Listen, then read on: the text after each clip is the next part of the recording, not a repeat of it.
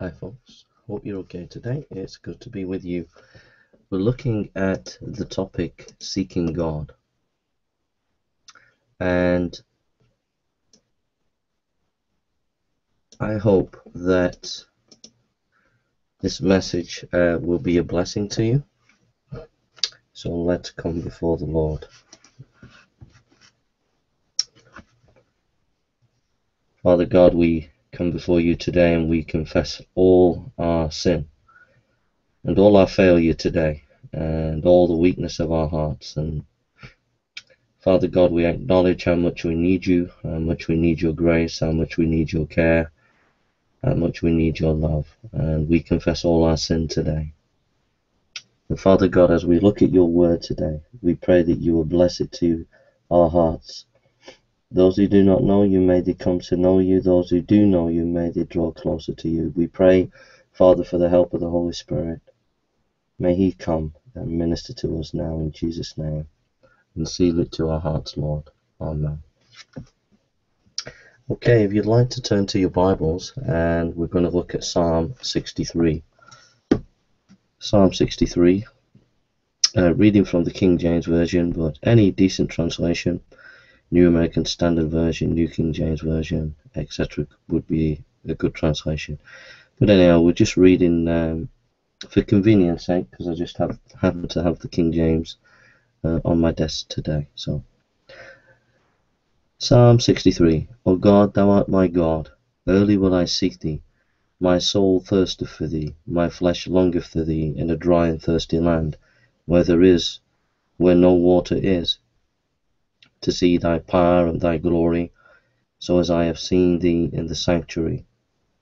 Because thy loving kindness is better than life, my lips shall praise thee. Thus will I bless thee while I live. I will lift up my hands in thy name, and my soul shall be satisfied as with marrow and fatness, and my mouth shall praise thee with joyful lips. When I remember thee upon my bed, and meditate on thee in the night watches, because thou hast been my help, therefore in the shadow of thy wings will I rejoice.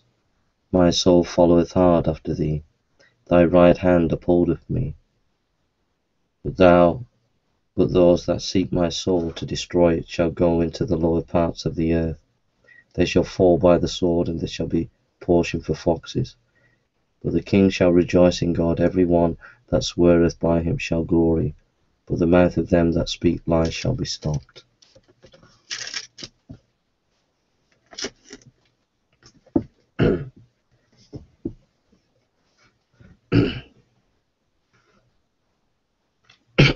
Excuse me.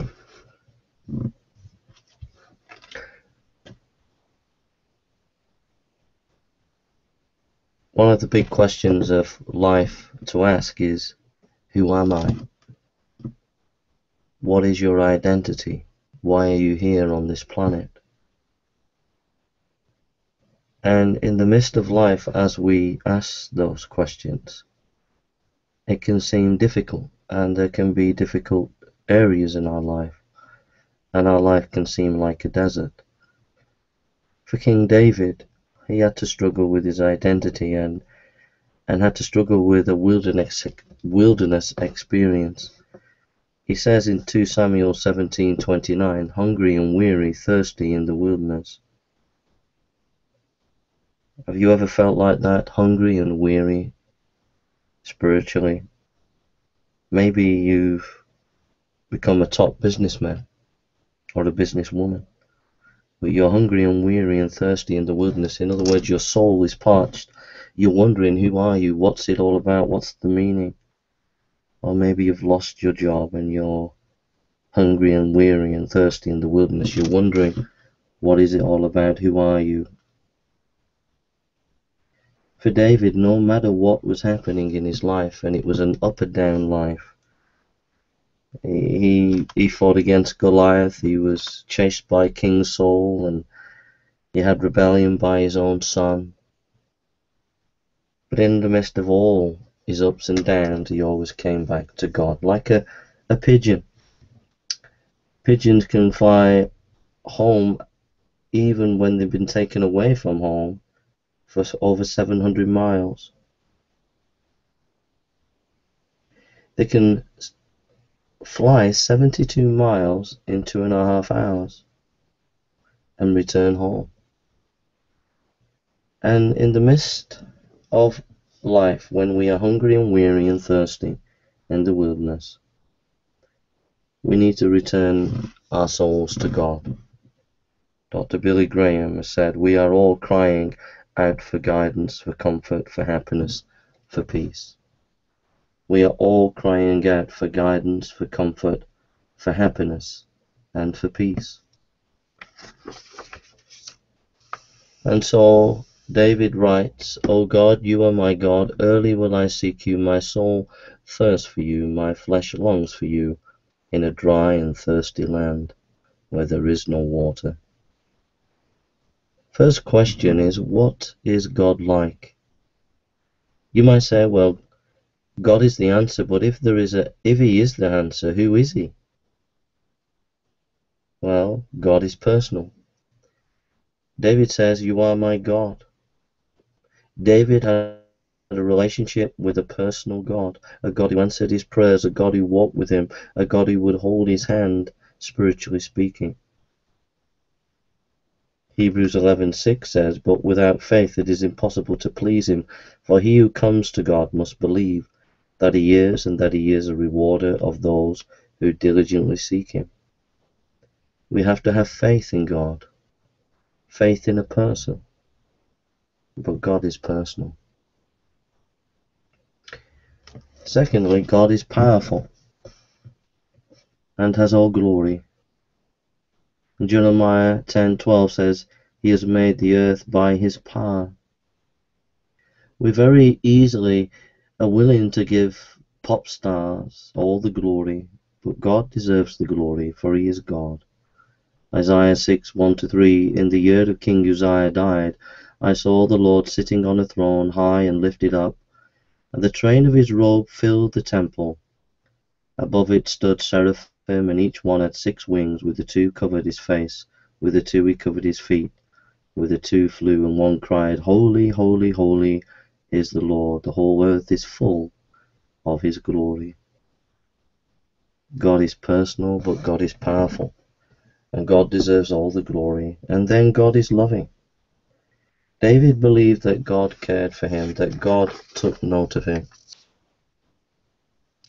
Keith Chambers says this, well, here I was, 22 stone, roughy-toughy biker, on my knees, crying like a baby. I prayed, Lord Jesus, please forgive me, I am sorry, my life is yours, please help me to live for you, do with me what you want. And this biker came to know Jesus, because he knew a loving God who would forgive him of his sins because of Christ dying on the cross for him. God is personal, he's powerful, and he's loving. God is a real God. And so David says, O God, you are my God, early will I seek you, my soul thirsts for you, my flesh longs for you in a dry and thirsty land where there is no water. Secondly, what can God do for me anyway, you might ask. You might say, I can get along in life okay, I don't need him. I'm not weak, I'm strong. You Christians believe in myths and you're leaning on a crutch. David was seen as a myth until recently they found a tablet with King David on. William Ramsay, a world-renowned archaeologist, said of Luke, a historian of first rank. William F. Albright, the world's greatest Old Testament Orientalist, who studied the Old Testament and ancient culture, says, thanks to modern research, we now recognize its substantial historicity, that is to say, the Old Testament. Nelson Gluck, world-famous archaeologist, said, it may be stated categorically that no archaeological discovery has ever controverted a biblical reference. Dr. Oliver Bushwell says about the Bible, it's the very word of God. We are not dealing with myth. Oh no, we are not dealing with myth. We are dealing with historical facts. And then you say, well, it's all a crutch. Well, can you say David was a weak man? He was a warrior. He had a band of warriors and often fought against terrific odds. Was that the sign of a weak man? The Apostle Peter was hung upside down according to tradition and crucified. Was that the sign of a weak man? No, my friend, the issue is not with the Bible, but with our age. It is morally, spiritually bankrupt.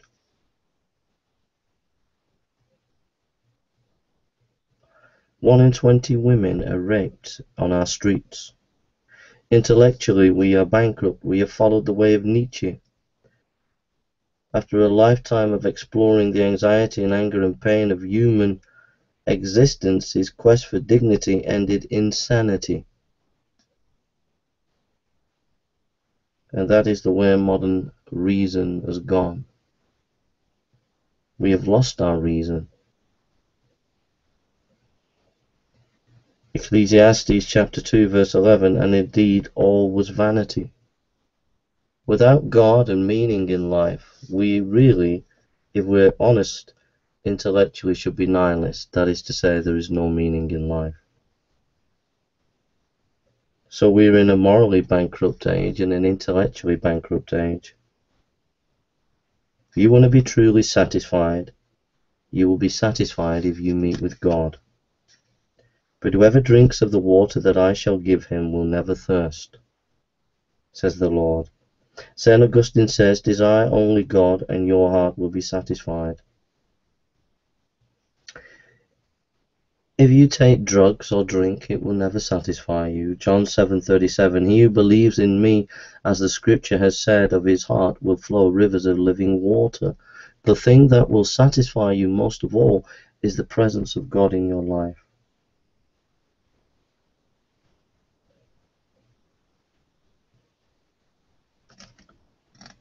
Galatians 5:22, but the fruit of the Spirit is love, joy, peace, and long-suffering, kindness, and goodness, and faithfulness.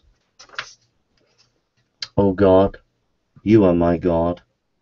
Early will I seek you, my soul thirsts for you. My flesh longs for you in a dry and thirsty land where there is no water. Well, the question might come, how can I know God? Well, if you want to learn about tennis, the best person to ask is a professional tennis player. If you want to ask about the soul, the best person is to ask is the best expert, and you could not have a better expert than the Bible. First of all, you've got to seek God with all your heart.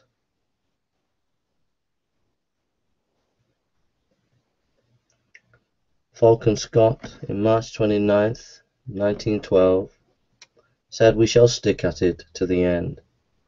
You will never know God until you stick at it, till you continue to walk and seek him.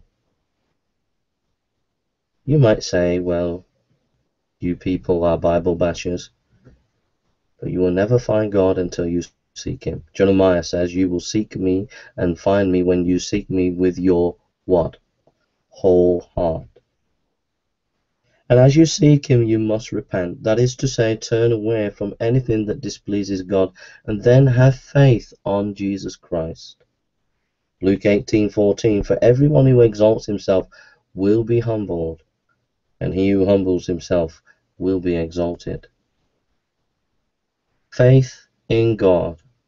Faith is the same as resting on a chair. Imagine a chair with 4 legs, and you go there and you sit on it. You have put your faith that it will hold you. So you put your faith in Jesus, that he is your Savior, that he died for you. One writer said about faith, faith is extending an empty hand to God to receive his gift of grace.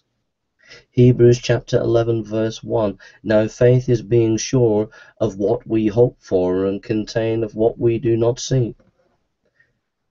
I remember being at seminary myself some years ago, and we had these theological professors who were ripping into the Bible, and I remember being in my room and literally my desk was piled up with about 10, maybe 15 or even more books, trying to answer the questions of these theologians who were ripping into the Bible. And I was answering them I was dealing with the answers one by one, knocking their arguments down. But in the end, I began to see that I'm not trusting an argument. I'm trusting a person. And in the end, I have to trust God.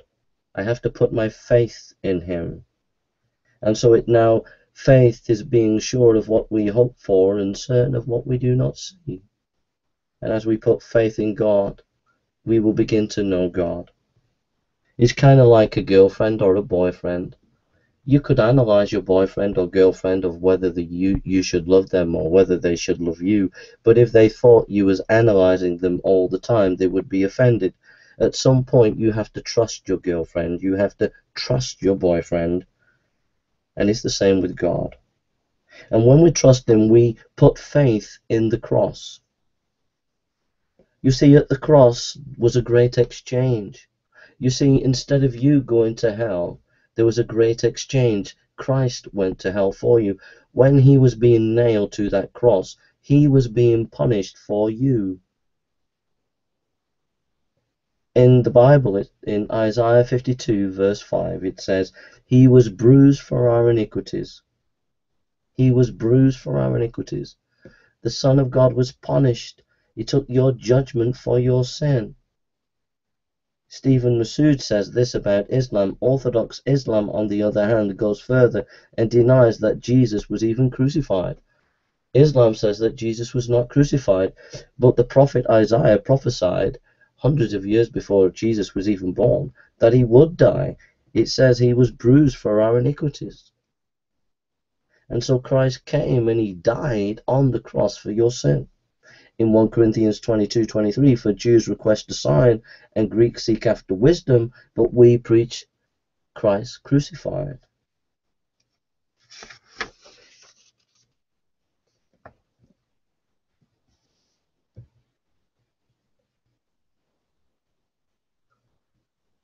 The Son of God was battered, black and blue for you. He died in your place. He was broken on your behalf. He took your punishment for your sin. See from His head, His hands, His feet, sorrow and love flow mingled down. Did dare such love and sorrow meet, all thorns compose so rich a crown?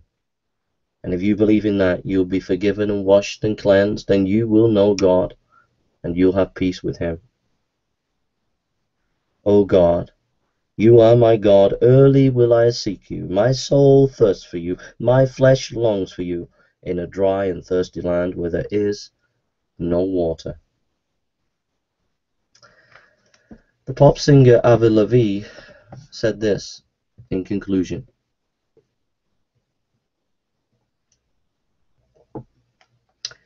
You are everything I wanted.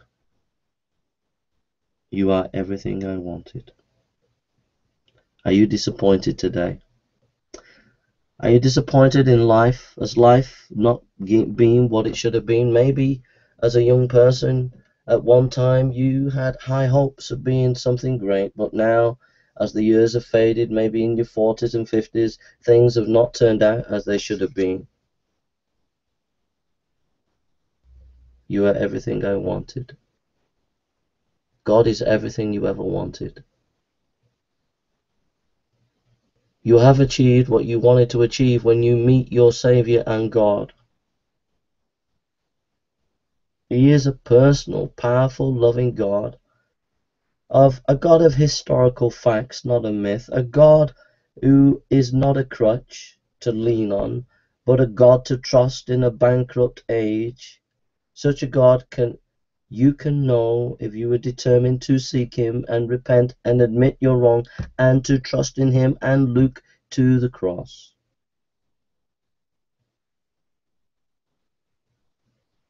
In Luke chapter 15, verse 22, it says, and put a ring on his hand. And put a ring on his hand. You know the story of the prodigal son. The son says to the father, give me my inheritance. He goes off. And he lives a riotous life. But when he lives that riotous life, he realizes he runs out of money and resources, and he's feeding off the pigs' husks. and he's reduced himself to a pathetic life. And then he goes back home and he thinks, so maybe his father will reject him, but no, his father runs to him, put a cloak round his finger and put rings on him and says, kill the fatted calf.